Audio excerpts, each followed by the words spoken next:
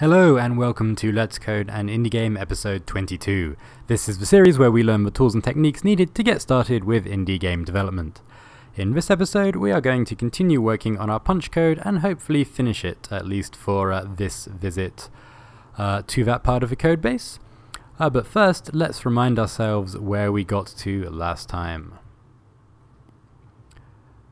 Okay, so if we take a look at our punch class, we can see that our punches are just entities, like everything else in our game that moves around or interacts. It is an entity. When we create our punches, they play the punch sound, which seems pretty sensible. And also when we create our punches, we create a timer, and the timer is a piece of code we wrote last time. That's a class we introduced in our last episode. We create this timer, and what the timer does is it calls done on our punch entity after 6 updates in game time, and then we finally add that timer to our punch. And the result is, when we throw a punch in our game, it will stick around for sort of 6 ticks, 6 cycles of updates, and then it will disappear. Now our punches don't currently interact with anything else in the game, and that's what we are going to fix in this episode. We're also going to make some modifications to the timer, which was suggested by SPH in the comments, so a big thank you to SPH for commenting and asking questions. Very helpful. Okay, so what do we want our punch to do when it collides with another entity? Well, we want that entity to take some damage. And because we're trying to follow object-oriented programming, we're going to use the principle of tell, don't ask. And what that means is it's generally better to tell an object to do something than it is to ask information about the state of that object. And so we are going to come into our entity and we're going to add a new instance function called take damage. So what we're doing is we are telling our entity class that we want it to take some damage, and we'll pass in we need self as the first argument because it is a instance method, and we'll also pass in the damage we want this entity to take. And then in here we'll say if self.vulnerable, then self.hp equals self.hp minus damage. And it would also make sense to say if self.hp is less than or equal to 0, then we want to call self.done, and done is the function which takes an entity out of the game, or in this case kills it. So nice and simple to start with, and let's make sure we actually initialize those variables when we create our class. So we need on our instance to say vulnerable, and we'll start off with all entities being vulnerable, and HP, and let's just start off with 5 HP to begin with. And eventually these are properties we probably want to pass in when we create our entity, but just to move us on, we don't need to do that right now. Okay, so let's just run the game and make sure we haven't broken anything. Good, everything is still working, which is what we would expect at this point. So let's go back into our punch class, and inside of here, or I guess it's a module rather than a class, our punch module, and inside of here let's create a local function called collision. And this is the function we're going to pass into our punch entity to be executed whenever there is a collision. Function end. And let's just remind ourselves what our collision functions take. So if we look at our entity class and take a look at collision check, we see that if there's a collision function, we call it with self because it's an instance method, then the entity, and then the game. So here we can say self, the entity we're colliding with, and also the game state object as well. And the first thing we need to do when there's a collision is let's just check that it's not the player, because we don't want the player at the moment to be able to punch themselves. So we'll say if game.player is not equal, that's how you do a not equals in Lua, to entity, then we'll go ahead and run the rest of the collision code. If it is, then we'll just slow down. If it is equal to the player, then the if statement just won't run, and we'll just fall out of the method, so everything should be fine. Okay, so now we can call our new take damage function. And to start with, let's just do 1 damage. Nice and simple.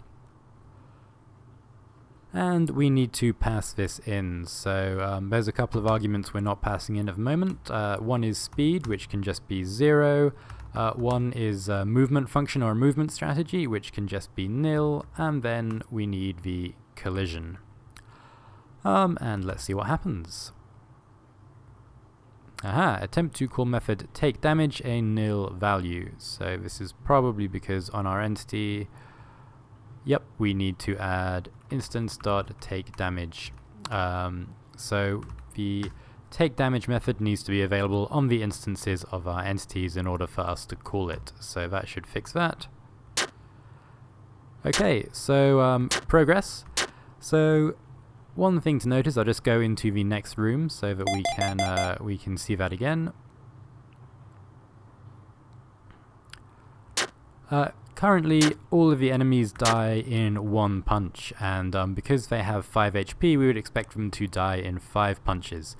So this is because the collision lasts for, I think, for about 6 frames at the moment, and 6 frames is enough to, or is more than enough, to run the collision function multiple times and reduce the HP down to well below 0.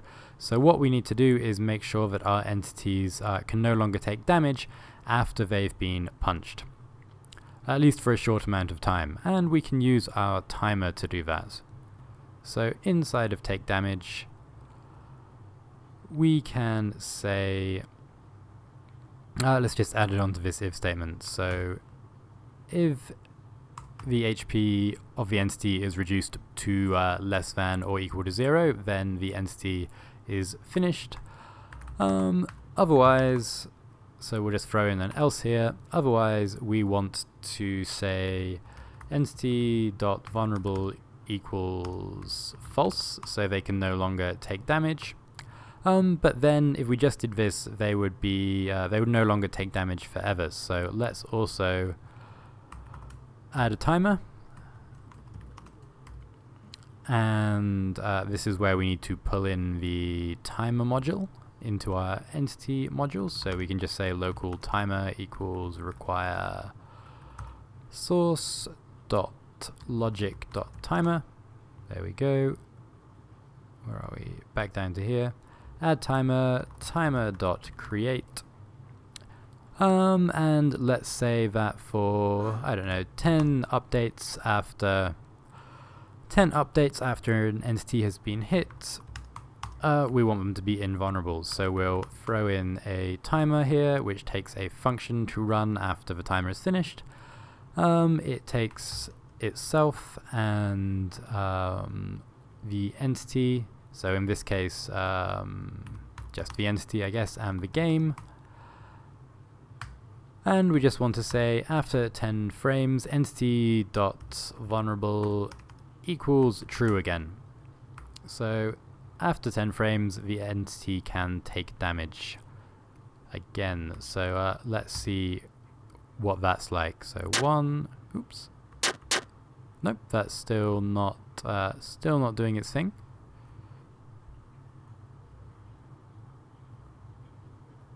Self.vulnerable, not entity.vulnerable.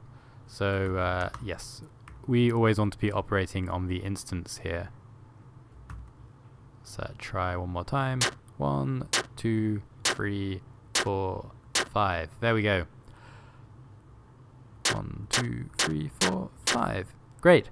So that works, but it's not really obvious that entities are invulnerable. So let's add in some iframes as well. So iframes, or the iframe effect, I guess, is from when, in older video games, when the bad guys, or the good guys actually, or any of the characters used to flash when they couldn't take damage. I stands for invincibility, so it's this idea that after you take damage, you have a certain number of invincibility frames where you can't take damage anymore. And because we're going for a retro feel, let's use that here to show the player that anything that is flashing isn't taking or can't be hit for the moment. So let's say self.iframes equals true down here. And when at the end of the timer we just want to turn iframes off, so we'll say ent dot iframes equals false. And I guess we could actually just use we'll use ent here, although I think we could just use self because of the way scoping works, but maybe it's slightly clearer to use ent. So let's initialize iframes property inst.iframes equals false to start with. And now we need a way of making our entities flash easily, and the way I'm going to do that is to add a method to the game state. And we'll just call this method modulate. I think local modulate equals function end, and we need self because we want it to be an instance method. And what we want to do here is return the number of updates that we've had since the start of the game divided by let's just say divided by 2. Actually here we can just do modulated by 2, and we want to know if that is equal to 0 or not. And what this will do is half of the time this will return true and half of the time this will return false, in sort of a true false, true false, true false fashion. So let's just make sure we keep track of the updates. So when we create our game state, number of updates is going to be 0. And then whenever we update our game state, we're just going to say self.updates equals self.updates plus 1. And the reason we're doing this is it just gives us a nice sort of a signal generator that we can use to make things flash on and off. So now inside of our entity, when we update, we're going to say if self.iframes and game modulate, then so this is if the iframes are activated and modulate returns true, then we want to say self.visible equals false. Else self.visible equals true end. And we also need a self.visible, so let's add that property as well. So we're adding a lot of properties to our entity class, which is not surprising because it does an awful lot. Self.visible needs to be true to start with, but this is probably a sign that we need to, at some point in the future, come back and break our entity class down into smaller classes, because it's getting too big, it's responsible for too many things, and that just means it's harder to think about it. You generally want your classes to do one thing well, rather than lots and lots of things not so well. So in a future episode we'll probably come back and slice this class up into a couple of smaller classes. But for now we just want to get our punches working. So where did we get to? So we have self.visible, which starts out as true, and then when our iframes are activated, up here we switch self.visible to be false or true based on whether based on what the game modulate says, and then finally when we actually draw our entity we want to say if self.visible, then do the drawing, otherwise don't, basically. So we don't need an else here because yeah, we only want to draw if self is visible. Let's see if this works.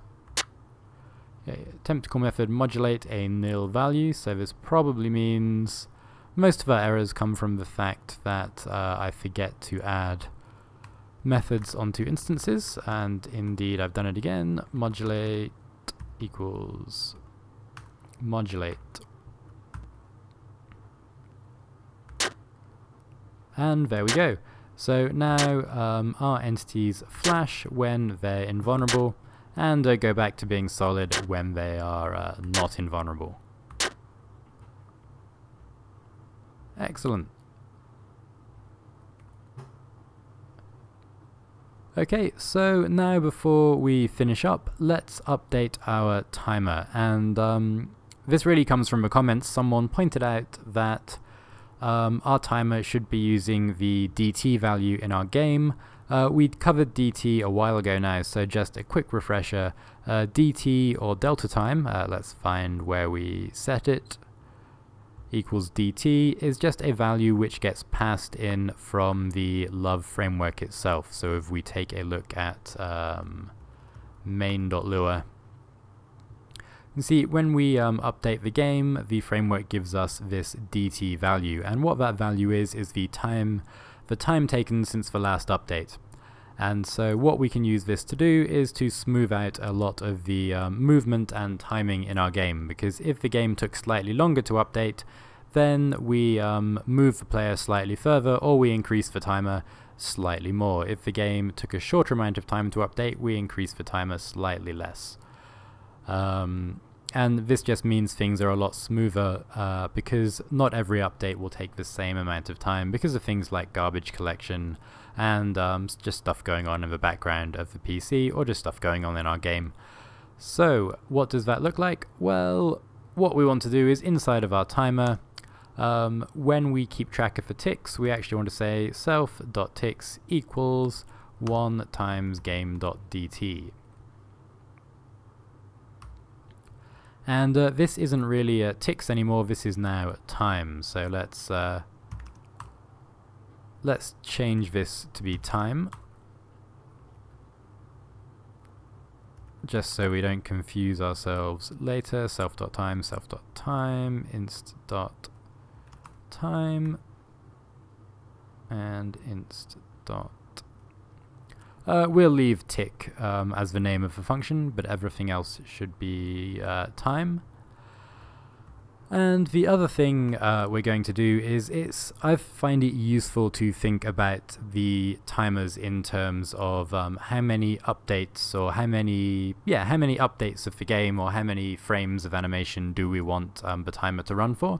So let's add a function onto our timer module.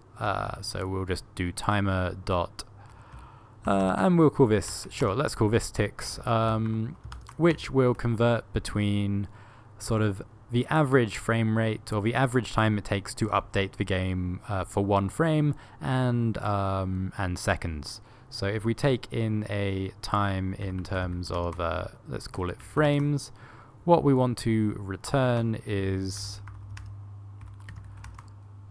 frames times 1/60, because the default value for our updates is to try and run 60 times a second.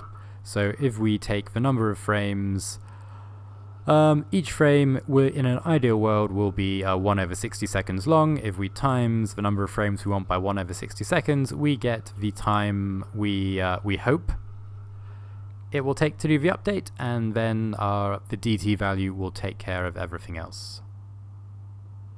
So let's just make sure we now use this, because if we run the game now, what we'll find is our timer just runs for a really long time because we've switched between incrementing it by pretty big values and incrementing it by small values, because dt is normally a very small number. So this just means wherever we use a timer, so in here for instance, we're also going to say timer.ticks 6, and this will give us the time in actual time. So I want to do this here inside our entity. We also have a timer for when we take damage. So let's say timer.ticks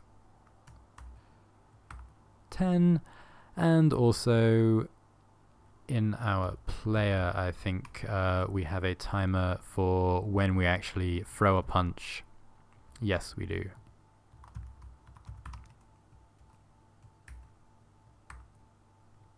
So let's see if this works.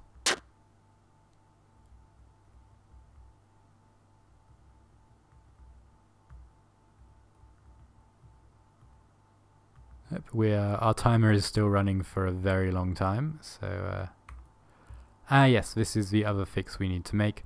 Because dt is unpredictable, we can no longer use self.time equals self.duration. We need to do if self.time is greater than or equal to self.duration, because we just want to capture the tick where the timer goes above the duration now, not because there probably won't be a tick where the time is exactly equal to the duration. There we go. And finally, let's just tweak, or two more things actually. So for this episode, let's tweak the iframe time. Make it twice as long. There, that feels a bit nicer. Great, and the other thing I'm going to do is, in the last episode we introduced this value called interrupt movement for interrupting the movement, but we didn't set a default value for it inside of our entity, which you can do, but just because this class is getting so big, I want to make sure everything has a default value, just because if I want to find out all of the properties on an entity, the one place to do that should be in the entity.create method. I don't want to go hunting through the code base to find all of the properties I add on the fly. So let's just say instance interrupt movement equals false. Let's check I didn't add it. Nope.